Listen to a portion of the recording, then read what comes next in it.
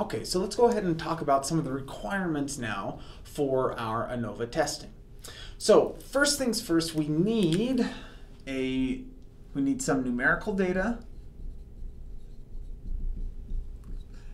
and categorical.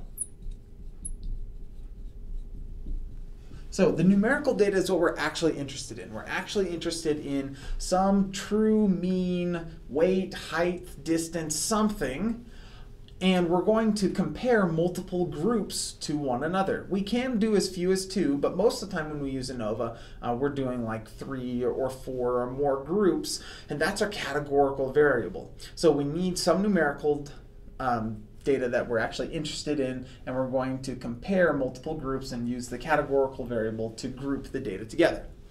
Okay, so now that we know kind of like what type of data that we're looking at, we need to start going down some of the kind of basic requirements that we always did with our other hypothesis testing as well. So one thing that we always looked at was normality, and previously we were able to either say that the original distribution is normally distributed, or we can invoke the central limit theorem by having a sufficiently large sample size.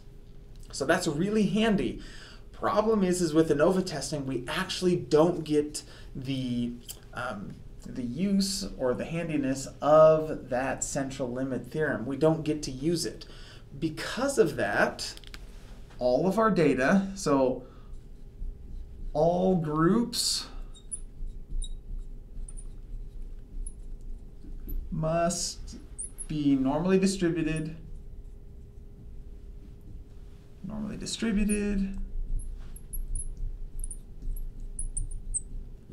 or approximately so.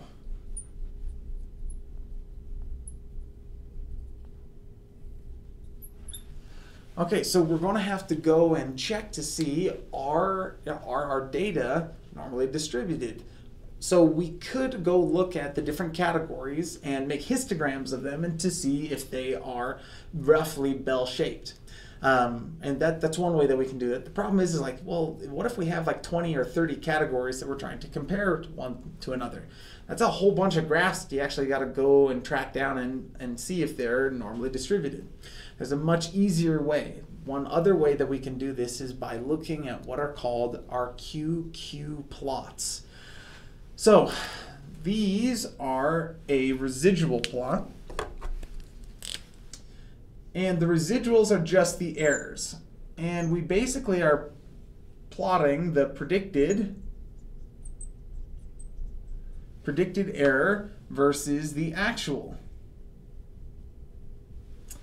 Okay, so if the predicted is the actual, the points are going to lie on some line, on this one-to-one line.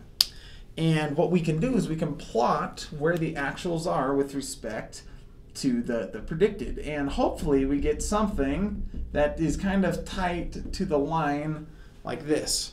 If the dots, or if our residuals are actually pretty close to our predicted, the actual and predicted, then we can say that, hey, our data is close enough to being normally distributed that we can go ahead and do our ANOVA testing. Now, if we get some major problems in this, so like, for example, let's say that instead our data points did something like this. We had some like big deviations off of the plot, some big deviations down, and then we curve back up. Now, if we have these like major deviations from what the predicted actually is, then we should probably go back through and actually see like maybe we've got some issues with normality. But basically, and our commander can do this for us. It's just a couple of easy clicks, and we can make the QQ plot so that we can determine if all groups are approximately normally distributed. Okay, so that's number one. And then number two, we've got another requirement that we've had before, but this one is important still, that we must have the variances are equivalent.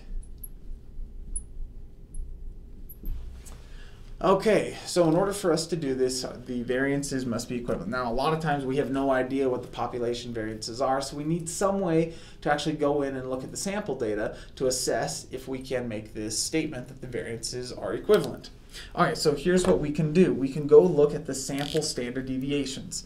So for the sample standard deviations, if we want this to be able to claim that the variances are equivalent, this is what we can go check. We can take the biggest sample standard deviation. So this is sample standard deviation big. So maybe we've got 4 groups.